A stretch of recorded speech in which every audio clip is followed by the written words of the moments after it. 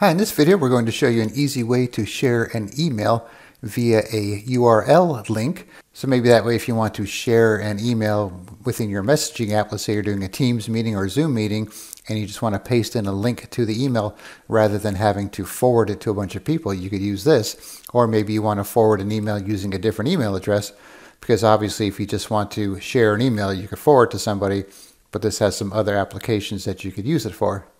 So we're going to be using a free extension called Share Emails via URL Link by CloudHQ. So CloudHQ has a lot of extensions and add-ons for Chrome and Edge, and also for Gmail. And if you make a free account with them, then they actually give you a way to manage all of your apps in one place, which is kind of nice.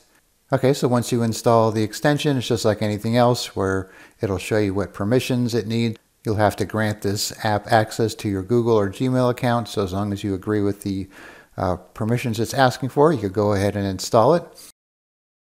And then once you install it, you'll have a little icon here in your sidebar in Gmail. So we're going to share this email here. It has some text, it has a link with a preview, it has some attachments, it has a little signature image. So we're going to click on this, Share Emails via URL Link. Okay, create shareable URL link. All right, then I'm going to click on share the link. It's going to open up another page while it creates the shared link. Okay, kind of gives you a preview of how it's going to look. Then you just copy it to your clipboard. And now we're going to forward this off. So like I said, if you're maybe using a messenger app, you could just paste this link right in there and share it with however many people you like, and then they'll be able to open it without having to get the actual email. But we're just going to share it via email just for demonstration purposes. So I'm going to send this off to Cindy.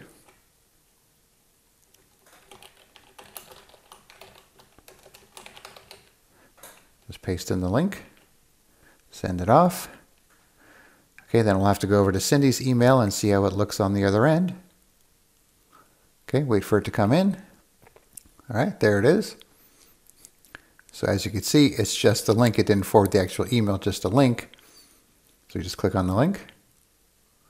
And here it is, the whole email with the included link, the website preview, the signature picture there, and the attachments will be up here under the attachment section. So you can just click on each one, open it or save it, just like any other type of attachment or file you download from the internet. And that's all there is to it. All right, so like I said, just open the email you want to create a link for. Click on the Share Emails link here. Click on Share this link. It's a little bit faster that time because I'd already shared it the first time. Then just click on Copy to Clipboard, and then you can send it off via email or messenger or any other way you want to share the link. All right, so I'll put a link in the description where you could download this add-on here. There it is. And then you can try it out for yourself. All right, thanks for watching, and be sure to subscribe.